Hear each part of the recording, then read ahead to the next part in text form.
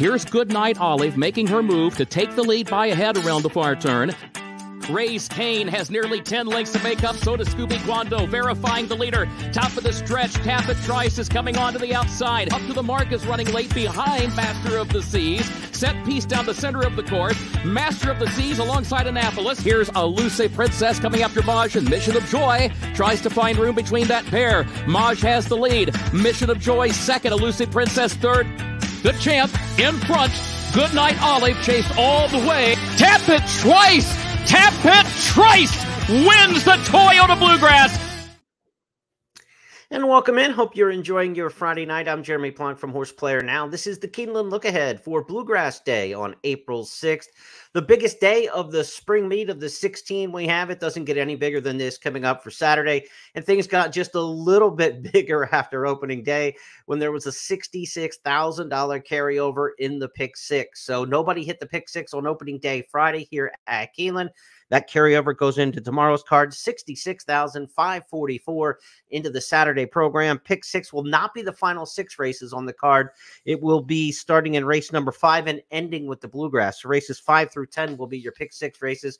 We'll give you a look at the snapshot of the entire card, and we'll also give you selections on the program. So stick with us here over the next half hour or so as we dig into an 11-race program tomorrow for Bluegrass Day. Things got off to a chalky start today and then got chaotic second half of the card. Favorites won first 4 of the first 5 races on the program, a second choice winning the other. But then the back half of the card, we had a bit of chaos, no question about that, as we had some prices galore. So let's talk a little bit about what happened on opening day today to give you a sense of who's hot, where things are working out, and what we might look forward to onto the Saturday program. Rick Dutrow got back on the beam right away in race number 1. His 10-year suspension ended last year. He's back at Keeneland. He won the opening race on the card for his first win at Keeneland since the 2009 Shadwell Turf Mile. Wesley Ward was back as we always expect him to be in the 2-year-old races. He won the 2-year-old race early on the card with a horse named Shoot It True. Probably headed to Royal Ascot with this one. Dominant winner as a heavy favorite. $2.92 on the pari-mutuel payoff there with the penny breakage. Another back for you on Saturday was Glengarry, or on Friday, Glengarry is back. This is a horse who won the Bowman's Mill impressively last year as a 2-year-old sprinter, came back today and won the Lafayette Stakes. Really look good. And Irad and Todd are back. They won. They teamed up to win the Ashland Stakes. 3 wins on the card for Irad Ortiz Jr., 2 wins for Todd Pletcher. And again, they teamed up with Leslie's Rose, pulling the upset in the Ashland Stakes. We took a wild shot in the Ashland. I know our horse didn't fire at all, but another $20 mutual in the Ashland Stakes. That race just continues to pop prices. Hopefully you caught Leslie's Rose today from off the pace. One of the few off the pace winners, mostly speed, did well on the main track. That's what you expect at Keeneland. We talked about this last night. About 75% of the races are going to be horses forwardly placed. We had a situation in the Ashland where there was a good pace in there. The closer came on. Handicap the race for shape. If it looks like a closer can get there, you play the closer. But otherwise, you want to default the speed. Favorites, or I should say, horses with early speed win about 2/3 of the main track races in the United States flat out, period. So, you know, a track that's winning 2/3, 3/4 with horses up front is not really too far out of the norm. So that's what we can expect here at Keeneland. I was just starting to be a little concerned about the Gulfstream horses. All the horses I liked the first, 6, 7, 8 races on the card from Gulfstream just didn't fire. And I'm starting to worry, is the meet losing a little bit of its steam down there over the past couple of years at Gulfstream Park? Then all of a sudden, back-to-back winners in the stakes ranks, including the winner in the Ashland coming out of the races at Gulfstream Park. So in the higher levels, the Gulfstream horse is successful. On the lower levels, the overnight kind of races, maiden allowance races, the Gulfstream horses didn't fire very well opening day. So it forced me to get into the database and try to figure out, is this something new? Is it too short of a sample size? It seemed last year that the Gulfstream horses weren't as dominant on the turf as they have been. And so I ran the numbers. Overall, horses from Gulfstream won just under 16% at Keeneland Spring Meets from 2015 to 2022, 15.9%, almost 16%. Last year, that dropped to 13.2%. So it was a pretty precipitous drop from almost 16% to 13% for Gulfstream horses at the Keeneland Spring Meet. So that slide started happening last year. Let's keep an eye on it. Again, the higher level horses, I don't have a problem with the Gulfstream runners right now, but I'm going to be a little bit leery in the maiden races, the allowance races. We don't get many Gulfstream claimers here, but maidens and allowances are where we're going to see a lot of the Gulfstream runners. I know my advanced handicapping tells me I wanted some of these horses this weekend. Now we adjust, right? This is what this is about, and this is why we do the Look Ahead podcast and analyze what's going on. Good day handicapping in the handicapper selectors box today for Scott Hazelton. He led all of us with 4 victories. Kim Nelson had 3. Yours truly had 2. First 2 on the card, then I didn't do anything after that. So that's the way it goes. Short prices off the start, but hopefully we'll have ourselves a bigger day today. All right, let's look ahead to the Saturday card. As we mentioned, we'll give you the snapshot of all the races here and how they line up and where the key wagers are on the program for Saturday. Here's a look at the Keeneland snapshot. Early pick 5 is going to start in race number 1. Race number 2 is going to start the early pick 4. And the first of my 3 key plays, they are in orange. So you see races 2, 4, and 5 are where my key plays are going to come. They're early on the card. I think some of the stakes races line up with favorites a little bit later in the day. So maybe we can get some prices early on the program. Pick 6, again, with that $66,547,000 carryover, we'll get underway in race number 5. Then our 5 straight stakes races go races 6 through 10. It's an all stakes pick 5. The pick 5 is not the final 5 on the card, as we usually see on a typical race day. The late pick 5 will be the all stakes variety, races 6 through 10. That's the Commonwealth and the Appalachian, which will be the first of the Keeneland Turf Pick 3 races. The $3 Keeneland Turf Pick 3 on opening day today paid $6,800 plus. So if you could take that down, it's a very lucrative wager. Keeneland Turf Pick 3 will be on races 7, 9, and the 11th race finale. Going through the other stakes, the Madison will be race number 8 as the pick 4. The Shakertown in race number 9, also that will be part of the Turf Pick 3. Then the Bluegrass, the big one, in race number 10. And a second carryover to talk about, the Super High 5. Not a wager I play, but if you're into the Super High 5, 11,320, the carryover. Nobody hit it today. The carryover, 11,320 into the Super High 5 in race number 11, and that's going to wrap up that Keeneland Turf Pick 3. Rolling daily doubles, Pick 3s offered on each and every card. And got to remind you, just the second day of the meet coming up, that the reduced takeout in the daily double from 22% to 15% kicked into opening day Friday. That will be offered all throughout the course of the meet. More money back when you hit daily doubles. Again, that 7-point reduction in the takeout is money back in your pocket. And you got to get paid when you're right in this game. That's what it's all about. When you're wrong, it doesn't matter what anything pays. It's when you're right, you got to maximize how much you get back. And that's why ticket construction, strategy, weighting your opinions properly, and getting some help in the better takeout wagers is all positives, because that's when you feel it, is when you get it back. When you put $2 on a horse and you don't win, it's $2 and it's gone. When you put $2 on a horse and it does win, how much did you get back? That's part of the things that you can control. You can't control the wins and losses in your wagering, but you can control the returns. What kind of pools are you getting into? Are you making smart wagers? Are you not spreading your money too thin? So use those tools in your toolbox to become a better horse player. That's what will hopefully help you with here on the program tonight and each and every night. Be sure to check us out, 8:30 Eastern. Okay, let's talk handicapping now. We've got the overlook of the card. Race number 1, we're going to start off here on the program for Saturday, and the first on the card, we'll start the early pick 5. Here are the picks at the Handicappers Consensus section at the Keeneland website, Keeneland.com. Go into the Handicappers Consensus, and you can get the picks for Scott, Tom Leach, myself, Gabby Gaudette, Kim Nelson. Again, Scott with 4 winners on the card yesterday, topped all of our handicappers. We get things started in one of the most formful conditions we have at Keeneland. These are maiden special weights going along on the dirt. In the spring meets, these races have about 55% favorites. Overall, about 47% favorites, I think the overall number is. So these races are very formful. I'm not looking for any kind of prices in here. I think number 7, Batten Down, might be the favorite in here. If not the favorite, I think certainly a second choice, no worse than that. 3-year-old colt by Tappet out of Closed Hatches. It's class on class. Bill Mott, the trainer here, and we'll see. The Gulfstream horses, like I told you, didn't perform as well today in the preliminary races as they did when we got the stakes company. So we'll see if Batten Down can kind of reverse that a little bit. But certainly the top horse in here for me, number 5, Elephant's Ear. The other one coming in from Fairgrounds with this one, Bullet Workout for Kenny McPeak. And this is one who should like the distance. Kenny debuted this one around a route of ground, ran against Cornishman, was a nice race down there at Fairgrounds, a well-respected winner in that spot. You got to expect Elephant's Ear to run well in here. Kenny does well with his long-distance maidens at Keeneland typically, especially in the fall meet, but in the spring as well. And he's had a really good run with his 3-year-olds this year down at Oaklawn and Fairgrounds. So Elephant's Ear should be well placed here in this spot off the Bullet Workout. 7 and 5, the way I've got it shaken out here. And Elephant's Ear, the top choice for Kim Nelson as well. The 6, Eusebius, and the 8, Band for Life also get some love in this particular spot. The 8, Band for Life, stretches out from 6 furlongs. Got the outside post in here. Comes out of a good race at Fairgrounds, though, against Drip. Drip was a really impressive winner in the career debut, a horse that we thought maybe would jump on the Triple Crown trail, but had a minor setback. So Band from Life comes from a good race, but that was on the slop. We got to see this horse do it on the main track, on a fast track. We do expect conditions to be good for racing. Fast track, good turf, I would assume, what we're looking at. We didn't talk weather at the top of this podcast today, but we should have good racing conditions for tomorrow. Weather looks better than it did for today, and it ended up shaking out not too bad today. So that's a look at race number 1. We're going to take a look now over to race number 2 on the card. It's going to be a 6 furlong allowance race here in the second. And this is going to be one of my key plays early in the day. Look, we're trying to catch some prices.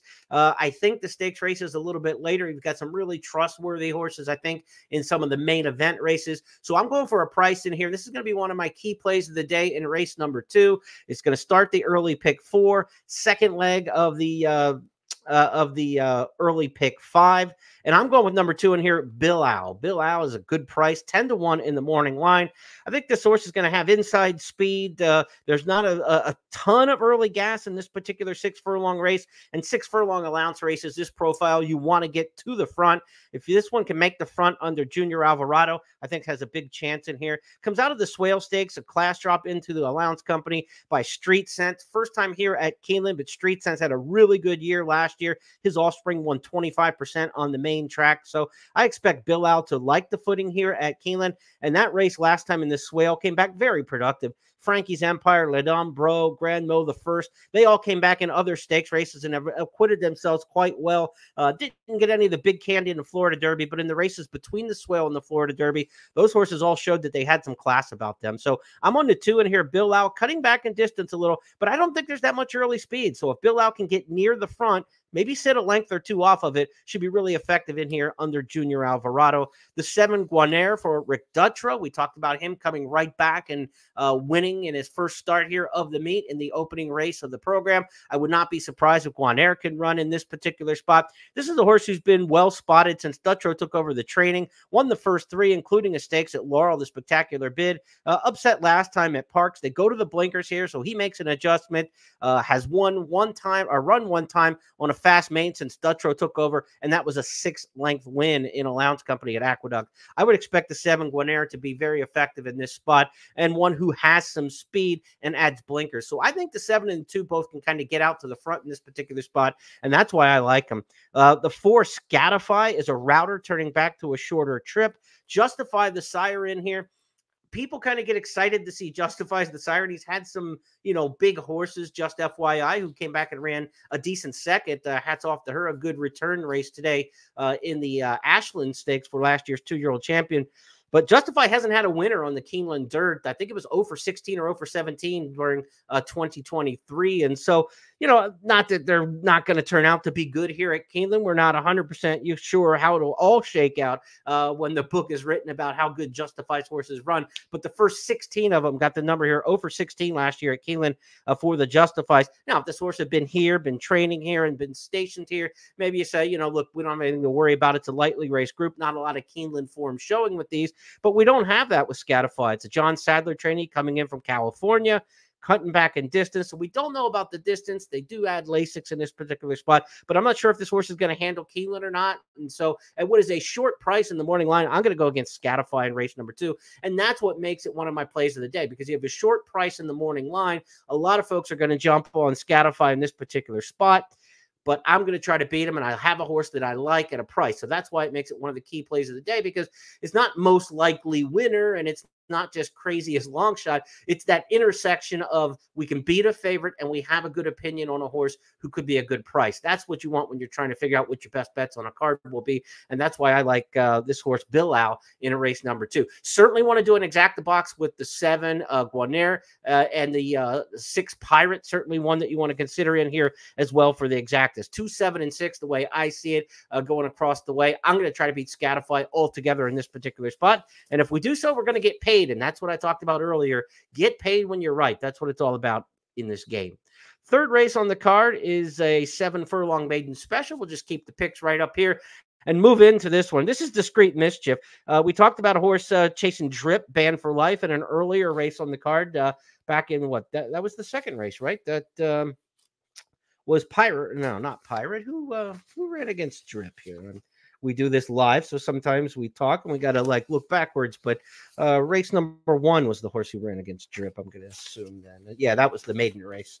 Yeah. So if we see how this horse coming out of the Drip race, Banned for Life in race number 1, that's who we're talking about. In race number 1, Banned for Life is the 8 horse coming out of the exact same race that the favorite comes out of in here. So we think it's a pretty live race, but the difference between race number 1 and race number 3, and why we like one of those horses come out of that key race and not the other, is the distance, right? We don't know about the distance for Banned for Life stretching out in race number 1 to the mile and a 16th trip. We do think that there will be no problem with Discreet Mischief for Brad Cox, the way he finished up in that race at Fairgrounds behind the stakes-bound Drip. We know that horse is of stakes quality coming up sometime soon when he gets back to work. Discreet Mischief comes back at a very achievable distance, and that's why we like that one. But if you do see a good race from Banned from Life in race number 1, that's only going to enhance your opinion here in race number 3. I think we're looking at a very short price favorite in here. Discreet Mischief, as you see, Scott, Tom, myself, Gabby, all picking this one on top. Bookie Brent, the 2, is the top choice for Kim. She's on the island here. Discreet Mischief, her second choice. This would be one of the shortest price favorites on the card. And in the early part of the program, I think this is probably the one short price favorite that you just want to accept. I don't think they're going to beat him in this particular spot. So it's Discreet Mischief. Some really good pedigrees in here. The 4 Lieutenant General by Omaha Beach out of Lady Shipman. What a great pedigree that one's got. The 8 Doro Unbridled by Medaglia Doro out of Unbridled Forever. So we've got some serious pedigrees here. The 12 Counterattack, just an $825,000 Keeneland September yearling by Gunrunner for Steve Asmussen. So a lot to like in this particular spot. 7 furlong maiden special weights from a stat standpoint. Try to avoid the horses that are first-time starters. We've seen 30 of these in the spring meets since we went back to dirt in 2015. 25 of the 30 winners were horses with experience. So only 5 first-time starters have won these 7 furlong maiden special weights in the spring, going the tough 7 furlong trip. Give the edge to horses who have experience in here, even though there are quite a few first-time starters that are going to take some attention, including the aforementioned Counterattack, that first-timer for Gunrunner on the outside. But again, lean to experience based on the stats, and that's the way we'll do it. To the 4th race we go next, and we go back to the overview of the entire card with the snapshot. My second of 3 key plays comes up in this particular race because we've got ourselves what could be a decent price in here in Bridle Up to the Bar, 15-1 in the morning line. And this is a price shot in here because we've got a race that, it's a 6 furlong sprint, only a field of 7. There's not going to be a lot of chaos in this particular race. Sprints that have 10, 12, 14 horse fields. There's a lot going on, a lot of people hustling and bustling and trying to get position and get out of the gate rodeo style and avoid the traffic. In this smaller field size, I just think a horse who can just work their way to the front kind of controls the race. There's not 2 or 3 or 4 horses to come make a run at you. And Bridle Up to the Bar, I think, can win this race on the front end. There's not much speed in here. And this one has shown some speed in the past on lesser circuits. Last time didn't run at all, a step slow coming out of the starting gate. So let's just act like that race didn't happen at all. That's going to help our price, obviously, coming off a 7th place finish. But this horse needs to be up near the front. If Bridle Up to the Bar can break 15-1 in the morning line, I love that. And these small fields become cat and mouse games between the jockeys, right? When it's a big field, everybody's just trying to get position and hold it. These small field races, they're kind of conserving, they're looking, they're trying to find who the favorites are. Cat and mouse games, jockeys ride this way. I like to look at the stats in small fields, and so I reduced it down to fields of 7 or less, going 6 furlongs. And Corey Lannery's probably the best jockey at Keeneland in this kind of situation in the cat and mouse game. He's got 20 wins in these kind of situations over the years on the Keeneland dirt. That's most of any other rider, and it's a 21% win rate in these kind of races. So that's easily the best. He's on number 5, Bridle Up to the Bar. That's what makes this one a key play for me, because small field sprint race, 6 furlongs, everything says you want front running speed. There's not much speed in here, so it's a pace play. Then you got the Lannery angle and the jockey. That's just a little extra cherry on top. I don't like to make a bet on a horse just on one stat angle. Usually it's kind of a emphasis. Is there a good fundamental reason to like the horse? And then do one of the stat angles kind of bolster your confidence or weaken your confidence in a particular horse. So instead of betting 10 to win on a horse, maybe you bet 20 because one of those stats and angles kind of gives you a little more bolster in your opinion of them. That's the way I feel about Bridle Up to the Bar. That's why my second key play of the day comes in race number 4 with that runner who will start with the saddle towel number 5. Now, look, Miles Ahead is my second choice in here. That's the favorite, Paul McGee for JMS Stable. Right now, Miles Ahead, a top choice for Scott and for Tom, and also a second pick for everybody else. I think we're going to look at Miles Ahead being the favorite in this race, and we'll try to see what we can do in terms of getting a little bit better price. Nighttime, the 4's got a win over the track coming from off the pace, going 7 furlongs.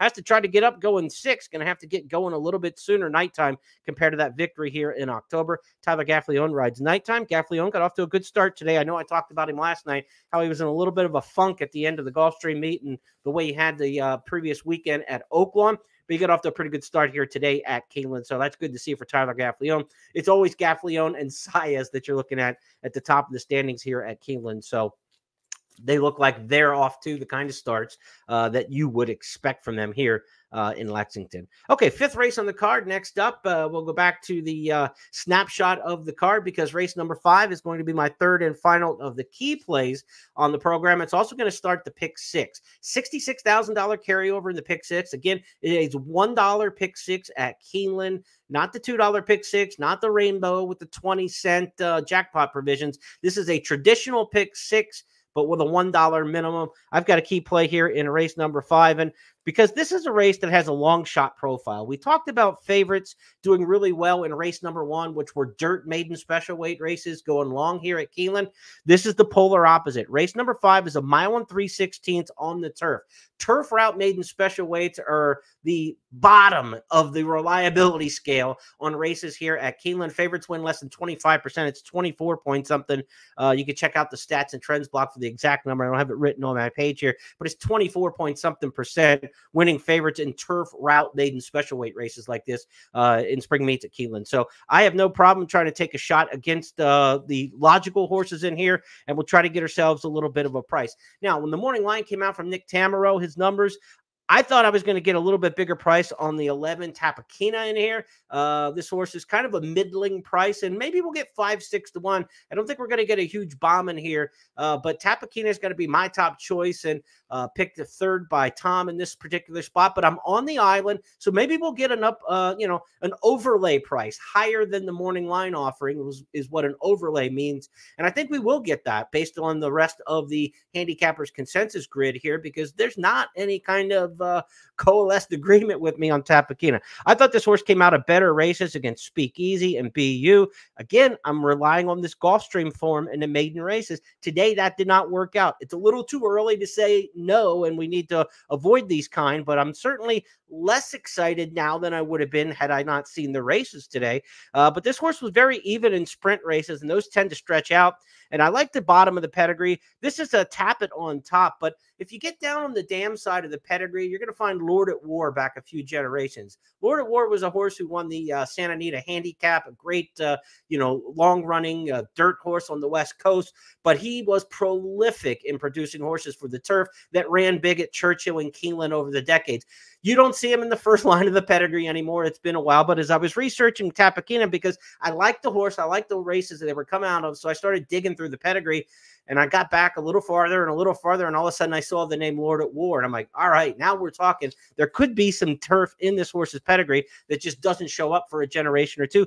Brian Lynch is going to give him a shot. We talked about Brian Lynch maybe being an under-the-radar trainer this meet. He got off to a rocking start at Gulfstream Park last December into January. Then the barn didn't necessarily tail off. He's still 21% for the year, but he was batting 38, 40% there for a while. So maybe they're ticking back in the right direction now after tailing off towards the end of the Gulfstream meet, saving some here to run. This one last race March 2nd, so they didn't cram another start back in at the end of the Gulfstream meet. They waited for Keeneland. Now Tapakina gets a chance to go long. So I like a lot about this horse. I like the races Tapakina comes out of. I like the trainer cycle kind of maybe forming back here now to having a big meet. You get Luis Saez, top rider here at Keeneland, and I've got that Lord at War pedigree that we found back away. So number 11, Tapakina, I'm on the island here. This is going to be one of my long shot plays of the day. I just think the morning line is maybe too low on this horse. When I saw the line come out, I print the past performances. If you see my past performances, I print them before the lines come out. And so I'm usually writing the horse numbers in, and I don't even pay attention to the morning lines too much until it's time to like post picks and things like that. And I try to bounce off of the line and see what I've got. But I thought this horse was lower than what he'll actually go. I hope I'm right, and I hope we get a bigger price. So number 11, Tapakina, going to be one of my key plays of the day. That's where I'm headed in race number 5. As for the other handicappers across the selectors box, this race has got the 9 and the 10 as the other two logical players from everybody else. Stop the Press, the 10, and our Tempest, the 9. I'm on 2, 3, 11, which, you know, doesn't get a lot of love across the way. So either they're right or I'm right. But if I'm right, we're going to get paid in here with horses that everybody else isn't on. So I've leaned to the Gulfstream horses on the turf in maiden races. That's historically the place to be. That's why I'm on the 11-3-2 here. That did not work at all today. So again, historical angles that have worked in the past may not, reproduce. The Gulfstream racing might not be as strong as it once was, as we've talked about a little bit so far on the program and the podcast tonight. So we're going to give it a little more time, right? But you don't want to get hit too many times over the head in a 16-day meet. You learn your lessons pretty quickly. You don't want to overreact and let horses you like go. But for now, I still want to look for the Gulfstream horses in these turf maiden races. But we know we can find prices in these races. Historically, you can get big numbers there. Again, the least reliable favorites in all of Keeneland racing come in turf route maiden special weight races like we have in race number 5. Let's get to the stakes now. The Commonwealth up next, and the Commonwealth Stakes is race number 6. It's going to start the pick 5 and the all stakes pick 5 in this particular spot. 3 different horses in this race have won stakes races at Keeneland. So this is a seasoned group that has done good work here at Keeneland over the years. Manny Waugh won the Phoenix here in 2022. Raise Kane's been a stakes winner here over the track at Keeneland. Hear Me Song's the defending champion in this race in the Commonwealth. Won this last year at 11-1 odds. Good-looking group in here. I'm not quite sure where the public is going to definitely go in this spot, but the Colonel Power winner last time, number 9, Minnesota Ready, probably is going to get bet off a 102 buyer speed figure. The speed figures really talk on the tote, and that number just like stands out completely. Now, it stands out completely on the form of Minnesota Ready as well. 11 points higher than each of the last 3 starts, and looks like a career top buyer by about 7 points. So did Minnesota Ready excel last time because it was an off-the-turf race and on a sloppy track? That's what my gamble would be. So I'm not taking Minnesota Ready in this particular spot in the 6th. Then our other handicappers across the way are giving a little bit of love to Minnesota Ready, but nobody's quite trusting that sloppy track race and the big speed figure. But I think that horse will get bet. Raise Kane will probably get bet too because this is a classy individual. 2-time winner here at Keeneland, a horse who ran in the Bluegrass Stakes, ran in the Perryville here in the fall meet and won the Perryville. This will be the first start since the Malibu on the West Coast trip for trainer Ben Colebrook. Earlier in the week, Tom Leach, the voice of the Kentucky Wildcats, does such great work here in the handicapper selectors box and for Keeneland Select as well. He's got great interviews on YouTube. He talked to Ben Colebrook about this runner, Raise Kane, coming back in the Commonwealth. Let's listen in. And Colebrook's got Raise Kane in the Grade 3 Commonwealth. Off since the day after Christmas. Why'd you pick this spot for the next race? It's just a logical race to come back in. I mean, there was an allowance later on in the meet that if you needed a little more time, we'd try to go to that. But, he came to hand pretty quick, and 7 furlongs at his home tracks kind of seems pretty like the right spot. How's he training? Training great. Yeah, I think he's really made the move from 3 to 4. He's filled out. He's a stronger horse. Last year he had a hard campaign too, but he wasn't really a real masculine type. He kind of almost trained him like a filly, and he struggled a little bit with his keeping weight on him, but since he's turned into a 4-year-old, he's kind of become a man, so to speak. And no, he's been training great, real good works, and likes the track here, so we're excited. He's won at a variety of distances. Do you have a feel for what his best is? Well, I think he's never won a race around 2 turns. So, I think he is better around 1 turn. He's won at a 1-turn mile, 7 furlongs, and twice. So, he's run good around 2 turns. He almost won the Indiana Derby last year. So I think he can get 2 turns, but I do think when the pace is a little bit more honest, you can kind of come with that late run and just kind of wear him down around 1 turn, where 2 turns, I think sometimes the horses with the tactical speed, and they can slow it down, and it makes it a little bit more difficult for him. For the rider, what's the key to getting Race Cane's best? I think Louis fits him to a glove, because he's one of those horses, the more you ride him and the more you kind of keep pushing on him, he'll keep coming and keep giving you more. So I think, there's nobody that rides harder than Louis, in my opinion. He's always got him in the right spot, but he's always, he's hard to get by in a finish, and he's strong as can be. So I think the 2 of them kind of really fit each other well. Anything else you're excited about for opening weekend? Yeah, I got a couple in opening day, I think, that are both live. One filly that's kind of going up the ladder. She won a cheap maiden, maiden 7,500 at off a long layoff in the first race on Friday, but she's been training really well and was just second in the same kind of race, third in the same kind of race at Turfway. So, I think she's live, running around the dirt, which I think she'd probably be better for. She's a hard spun filly. And then I've got a maiden in on Friday that, she ran second to Kenny's filly that came back and was second in the Bourbonette in her only start this year. And she's run some really good races, just hasn't won yet. So, but it's a tough race. These maidens on the grass at Keeneland are brutal. So, but I think both of those will give a good showing anyway. So Ben Colebrook will have Race Cane ready to go in race number 6, and got the wrong day's handicapper selectors box up there. Let's get to the right day. This is back to Saturday. Again, the picks across the way in race number 6. Race Cane, top choice in here for Gabby and Scott. I'm going back to last year's winner, Hear Me Song. Kim Nelson also has Race Cane picked on top. Tom Leach is on the island with Bo Cruz. We told you when Tom's got a long shot, give it a second look. So go back and do a little extra handicapping maybe on Bo Cruz and try to figure out why that one could be the long shot play of the day for Tom. Be sure to check that out on social media channels tomorrow and also on the Today at Keeneland broadcast starting at 11:30 a.m. So that's a look at race number 6. Let's move next to the Appalachian Stakes. That's going to be race number 7, and we get a field of 12 in here in the Appalachian Stakes. This is a race over the years where Mark Cassie's had some really good luck. He trains a couple in here. He's got number 10 Pounce and number 3 Danton and Dixie. In the last 8 years, Cassie's won this race 3 times. I think he's got a shot to do it again. Pounce comes off a really nice win where he kind of jumped in the race about the 8th pole down at Gulfstream to win the Here Comes the Bride. Again, where these Gulfstream horses are being played on the turf, maybe in the maiden races, maybe in the allowance races, they don't stack up. But what we saw today in the stakes races, they sure did. So the upper level races at Gulfstream should hold their form, I would assume. And Pounce comes off a really good race down in Gulfstream. Dancing and Dixie, the other for Cassie, is a horse coming off a race at Tampa Bay Downs last time out with a good 3rd place finish. Another Florida horse in here that I give a shot to is the one Poolside with Slim. Highly impressive 2 starts back, winning on the synthetic. That form was just okay when he went to Tampa, when she went to Tampa last time, and kind of disappointed that day when she made the lead and looked like she was home free and wound up 4th. But on the inside with Brian Hernandez and some speed, she can save ground, cut all the corners, give Poolside with Slim a chance in here on the front end to take him a long way. But I think Pounce is the horse to beat with that late run, trying to give Cassie his 4th win in the Appalachian Stakes in the last 9 years. Other handicappers across the way here in race number 7. Pounce is picked on top by myself and Scott.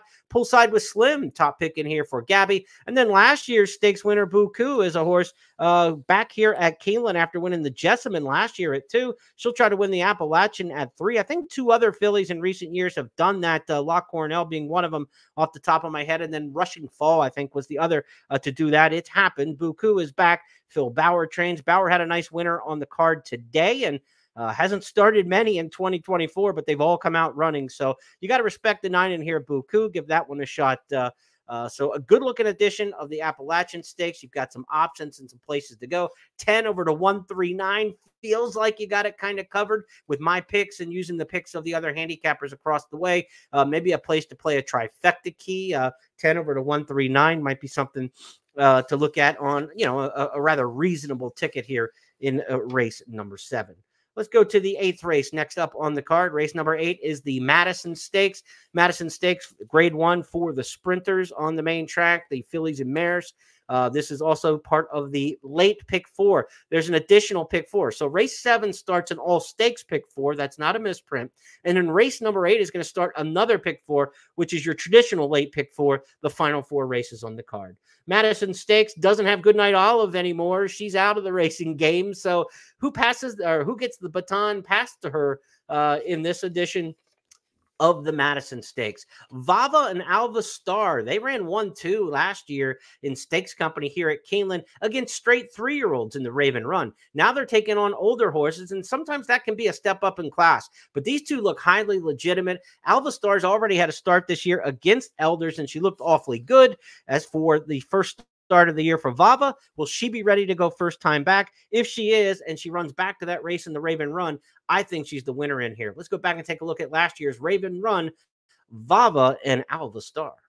To the top of the stretch. She's 5th. Lily Poo is in 6th. And Apple Picker last. They turn for home. Alva Star, the leader. Vava comes to the outside, and then Dazzling Blue out in the center of the track is in 3rd. Here comes Vava trying to chase down Alva Star, and the battle is on, moving by the 8th pole. Alva Star maintains the lead by a length. Vava's there in 2nd. Alva Star, Vava still trying, still there on the outside. Final furlong of the Lexus Raven Run. Vava right alongside of Alva Star. It is Vava, John Velasquez, to win the Lexus Raven Run by a half length over Alva Star.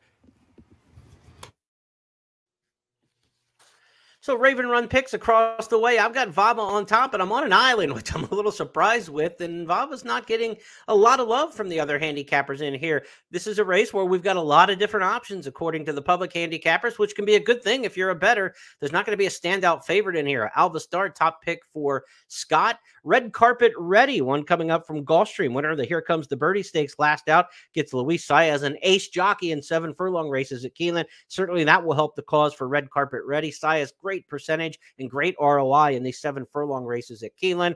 So you got to watch the 2 in here, Red Carpet Ready. One that is picked on top by Kim and also by Tom.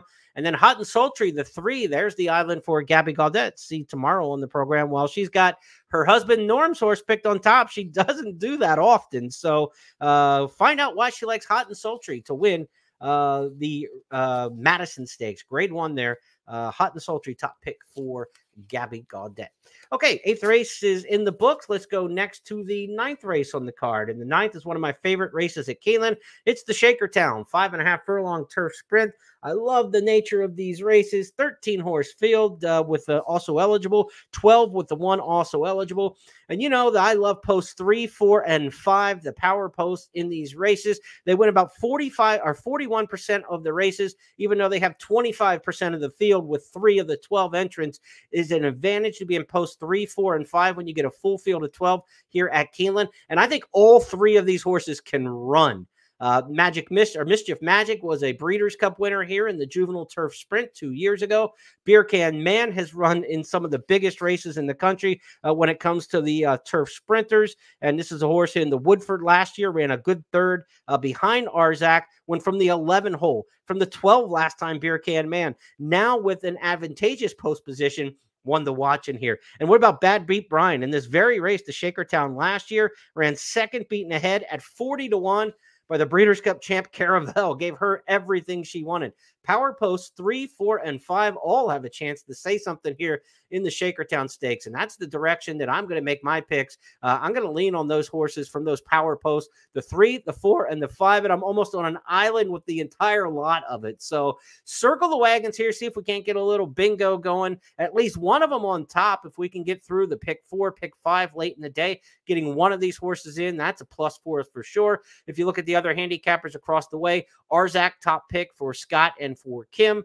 Our shot picked on top and Coppola. So 10, 11 get a lot of love. 6 gets a lot of love. 6, 10, 11, and then you take 3, 4, 5 in the power post. And that's kind of the way I had it. I had marked my past performances 4, 3, 5, 6, 10. Those are the 5 that I would be considering using in this particular spot.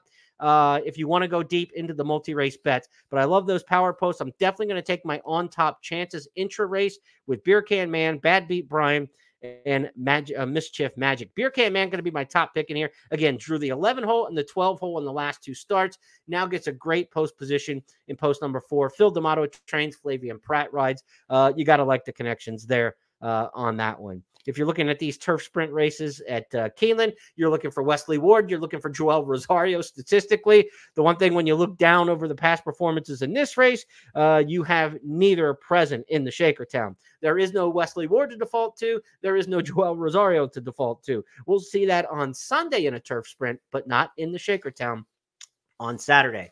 3, 4, 5. Let's go with the power posts in race number 9. 10th race on the card is the Bluegrass Stakes. Toyota Bluegrass, 1 mile and an eighth. One of the most telltale preps towards the Kentucky Derby, but horses who win the Bluegrass haven't had success in the Derby since Strike the Gold in 1991. But we've seen horses come out of here and run well over the years. The Bluegrass has produced the second most Kentucky Derby winners. Only the Florida Derby has produced more. I believe 23 have come out of the Bluegrass, 25 out of the Florida Derby after Mage's victory from Florida last year. So 25, 23, it's time for the Bluegrass maybe to close that in this year's Kentucky Derby chase. Of course, we will see how it shakes out with Fierceness winning the Florida Derby. Florida's got the edge again coming back to Kentucky the way it would look with Fierceness looking so dominant in the Florida Derby a week or so ago. So let's see how it plays out in a couple weeks in Louisville, but we got to find the winner of the Bluegrass Stakes first. We're going to get a little extra bonus coverage in this particular spot because Tom caught up with, I believe this was Tom, with the Bluegrass, or no, this is from Jenny Reese from the Kentucky HBPA. Her communications, pardon me, the communications director there for the Kentucky HBPA, Jenny Reese, the Hall of Fame turf writer. She puts videos up on the YouTube channel and social media for the HBPA. So we checked in with one of her talks yesterday. Brad Cox talked about his stakes horses for the Bluegrass with Jenny earlier this week, those being Just a Touch and Encino. So here's that interview, and then we'll come back and do a little more handicapping on the Bluegrass. Brad, Just a Touch going in the Bluegrass Stakes. Off just 2 races, a maiden win, sprint, and then second in the Gotham. Talk about him and the step he's taken up. He's a very talented horse. He's kind of showed talent from day one. Come out with 2-year-old Sale. A little late to get to the races, but kind of by design. Covers a lot of ground. Good moving horse. Real classy to deal with. So I think we're in a good spot. Really we've kind of targeted the Bluegrass for a while. Thought the race in New York made sense for him. Raced a little wide there.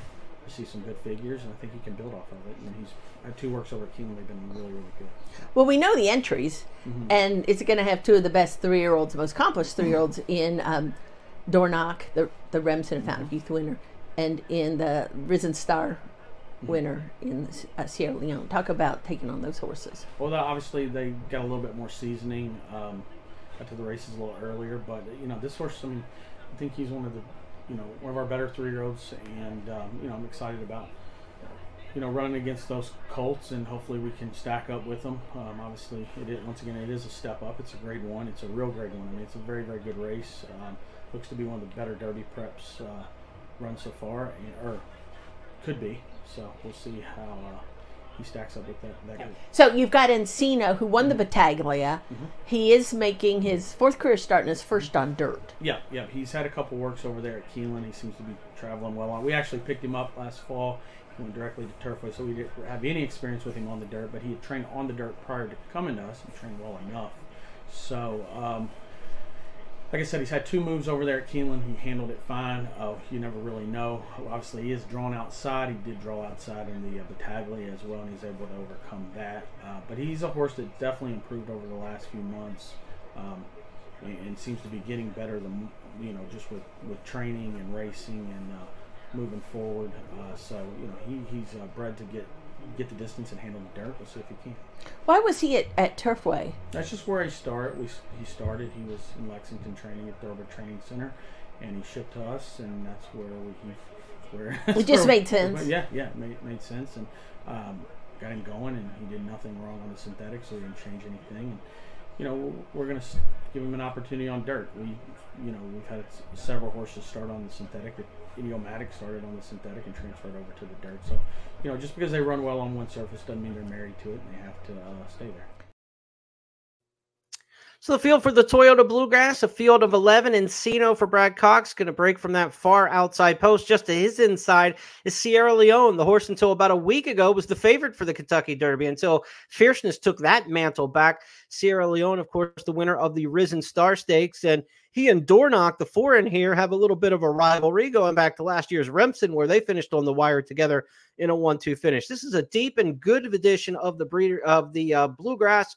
Just a touch, a rising star potentially for Brad Cox. Like he said there in the interview, they always thought this was one of their best 3-year-olds. He's already got the Louisiana Derby winner, Chasing Freedom, in the Kentucky Derby field. So you've got a Brad Cox barn that typically will have more than one option to the Kentucky Derby. And if Just a Touch runs as well as many think, he could be a second entrant for that barn in the run for the Roses. Here are the picks for the Bluegrass across the way from the handicapper selectors box in here. Just a Touch, the top pick for Scott, Gabby, and Tom. They are in on the Brad Cox trainee in this particular spot. Sierra Leone is the top choice for me and also for Kim Nelson. Amongst the others underneath, everybody gives Dornoch some respect. Get him in there somewhere.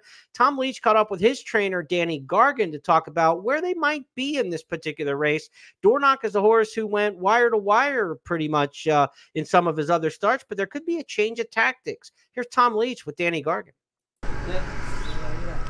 Danny Gargan's got Dornoch in the Grade 1 Toyota Bluegrass Stakes. I saw an interview with you earlier this winter where you talked about your plan to get into the Derby and just steady progression of improvement. How is he on schedule for you? I think we've done everything right. I think we've made a lot of right decisions, and I think we're in the right race, and hopefully it's the right time. I mean, he's going to run a big race.